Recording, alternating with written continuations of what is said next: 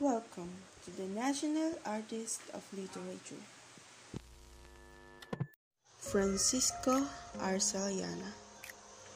Arcellana already had ambitions of becoming a writer during his years in the elementary. He continued writing in various school papers at the University of Philippines, Diliman. From 1956 to 1957, he received a Rockefeller granted and became a follower in creative writing the University of Iowa and Breadloaf's Writers' Conference. He was considered an important progenitor of the modern Filipino short story in English. Arcellana pioneered the development of the short story as a lyrical prose poetic form within Filipino literature. On April 2, 1989, the University of Philippines conferred upon Arcellana a doctorate in human letters, honoris causa. Francisco Arcellana was proclaimed National Artist of the Philippines in Literature on 23, 1990 by former Philippine President Gonzales Aquino. In 2009, or 7 years after his death, his family came out with a book to pay tribute to National Artist for Literature Arcellana. The book, entitled France, is a collection of essays gathered by the Arcellana family from colleges, friends, students, and family members, including fellow national artists Nick Joaquin, Butch Dalisay, Reca Trinidad, Jing Hidalgo, Hermino Abad, Romina Gonzales, Edwin Cordevilla, Divina Aramin, Doreen Yu, Danton Remoto, Jose Esteban Arcellana, and others. Arcellana won second place in 1951 Don Carlos Palanca Memorial Awards for Literature with his short story The Flowers of May. 14 of his short stories were also included in Jose Garcia Villa's honor roll from 1928 to 1939. His major achievements included the first award in art criticism from the Art Association of the Philippines in 1954, the Patnubay ng Sining at Kalinangan Award from the City Government of Manila in 1981, and the Gawad Pambansang Alagad ni Balagtas for English Fiction from the Union ng mga Manunulat sa Pilipino, or UMPIL, in 1988.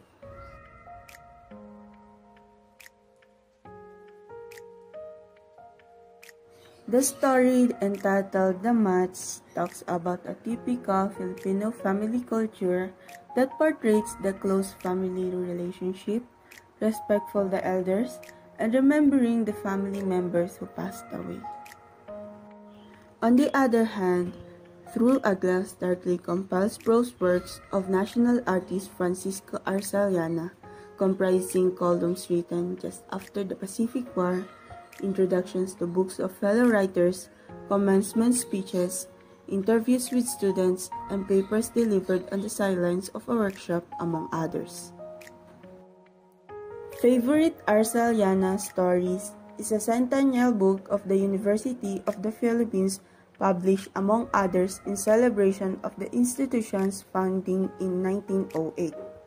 It is a selection of some 29 Arcellana short stories.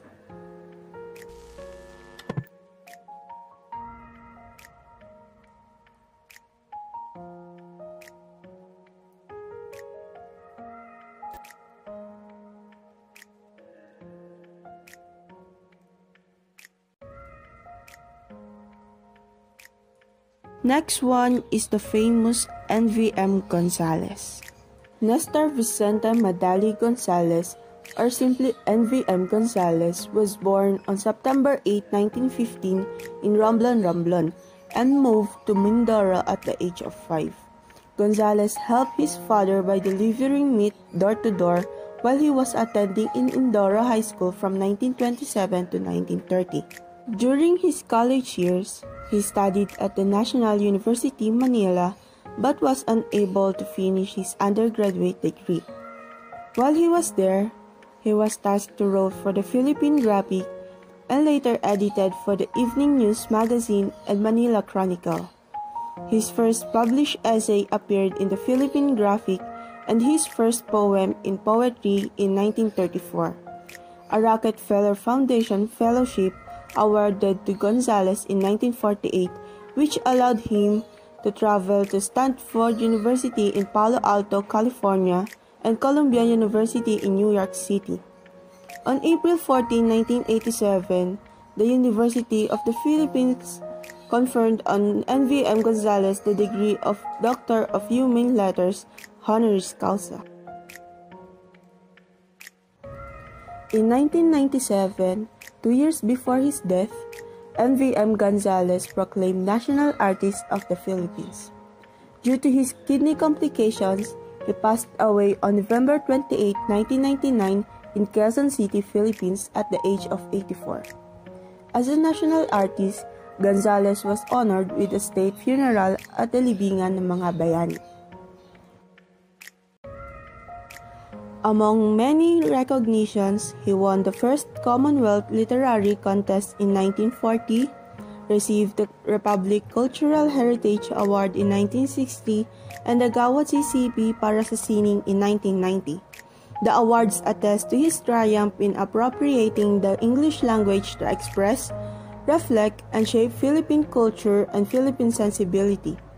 He became UP's International Writer in Residence and a member of the Board of Advisor of the UP Creative Writing Center.